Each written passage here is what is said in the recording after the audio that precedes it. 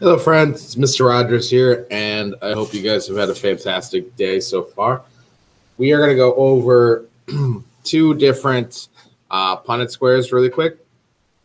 Both Punnett squares are probably the most challenging Punnett squares you did in 10th grade, and for us, we're going to make them a little bit harder with the questions, but if you get the general idea, it shouldn't be too bad. So the first one is blood typing.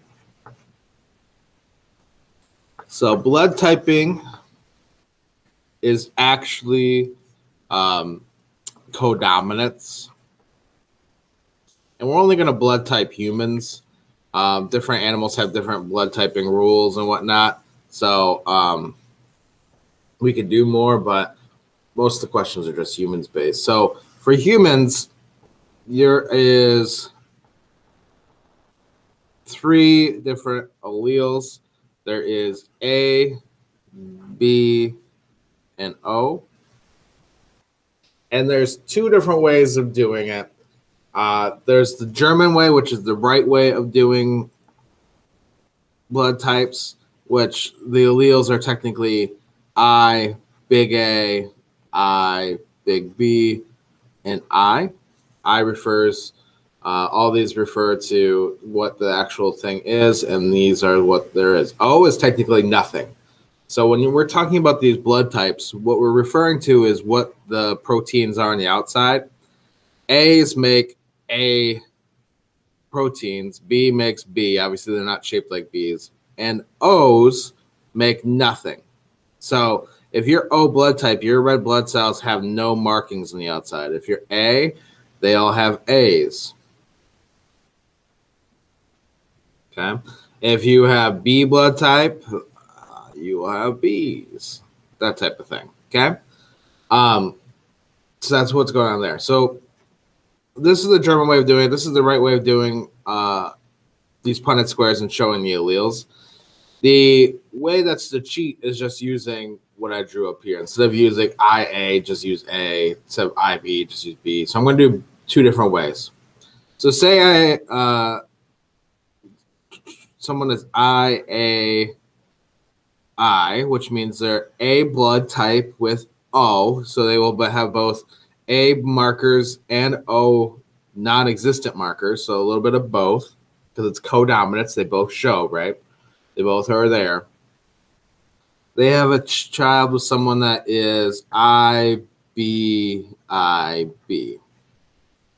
And we go through, this person only has B markers in their blood. So we go through and we find out that should be 50% B, 50% AB blood. Yep. Oh, I should probably put eyes here. Sorry for eyes. So that is the real way of doing it, the German way of doing it. Okay, we're talking about codominance here, so both of them show again, right? So this is AB. They're both going to have A and B markers. This one's just going to have B markers and O markers, but we call it B blood. Okay. If I do it the other way, say someone has AO blood again, I'll put AO like this, and I'm mixing it with someone that has O blood, I'll just do 2 O's. That's the other way of doing it. It's not official.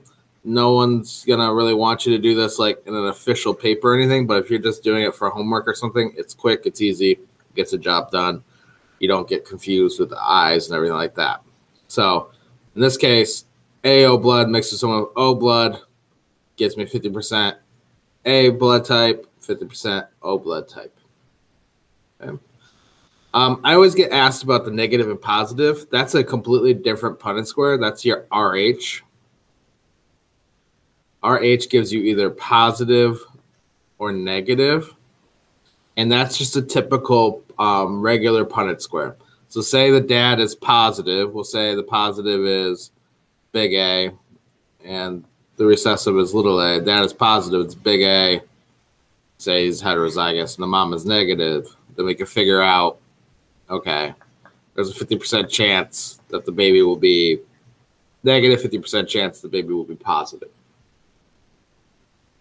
Positive is slightly more because it's dominant out there in the public, but negative is probably one of the more famous ones.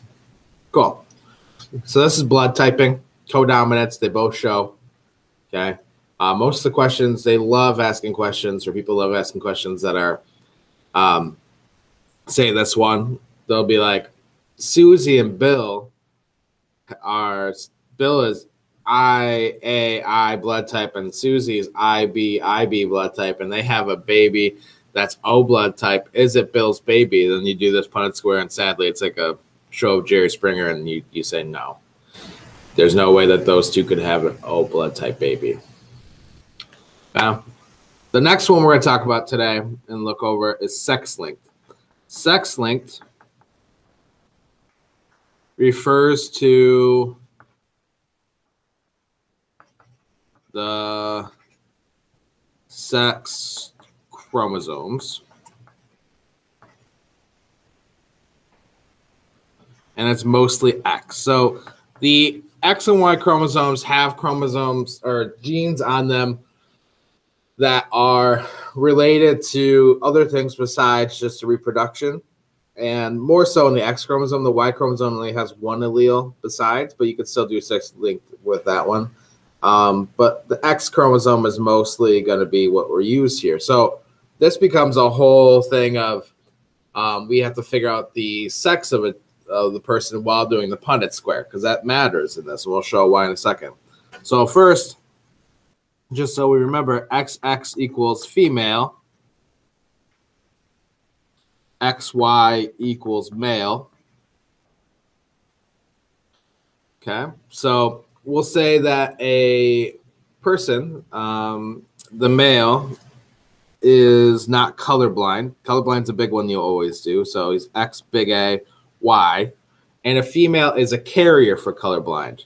So she is X big A, X little a. So she doesn't have colorblindness, but she carries it. Okay. Now, if you actually do the Punnett square, one, you'll find out exactly why it's 50-50, why we have boys and girls, because half the Punnett squares is a girl. Light one out. Give me a second. Half the Punnett square is a girl, and half is a guy.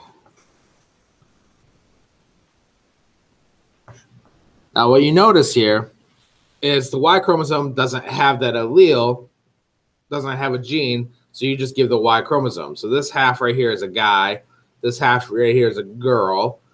And you also notice that even though nobody was colorblind here, because the guy only gives the Y gene, that X little a plays a big role in the guy. So even though no one was colorblind here, 25% of the offspring, and 50% if it's a boy, is colorblind.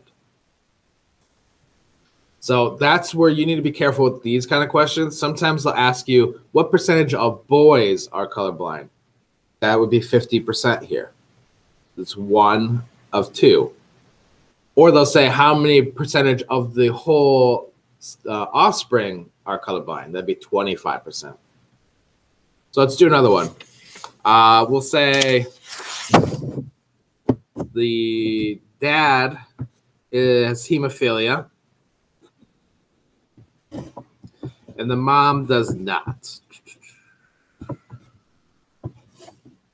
X big H, X big H.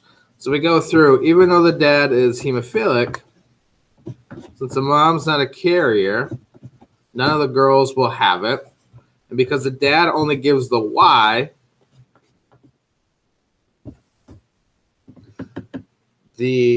none of the boys will have it. So the trait is actually not passed on. They only make carriers. So carriers play a bigger role in sex-linked because as a female, you're more likely to give that X little H. It's actually kind of a big deal that it's only the moms that give mostly, especially towards the guys. Their problems with their sex-linked. There's a lot of guilt there. Like there's a lot of disorders in the X chromosome, and like I'm colorblind. And my mom always feels bad that like I got it from her. It's from her. She's a carrier for it. She can see fine. So a lot of different things that are mostly guy related are linked to the X chromosome. So there's been attempts to find the autism gene in the X chromosome, ADHD, stuff like that, because it mostly affects guys. And so they're looking for that there because, again, guys are more likely just to have it because of this. But that comes from the female. So it's kind of interesting. Let's do one more just to make sure we got this. So we'll do X, little a. We'll do color blindness again.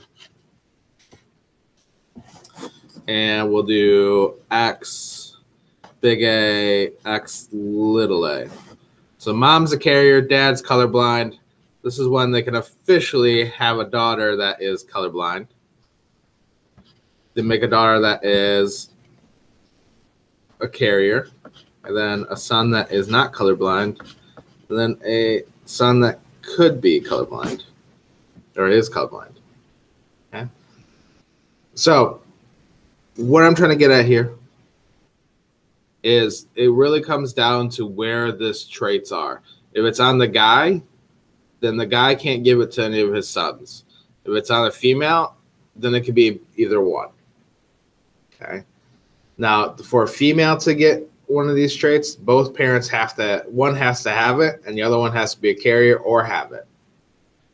For the guy to have it, the mom's going to have to be a carrier or have the trait, not the dad. So this is sex-linked. So these are the two we're doing today. If you need some help, let me know. They're a little bit trickier. Like I said, they have like little weird stipulations, but sex-linked, blood typing.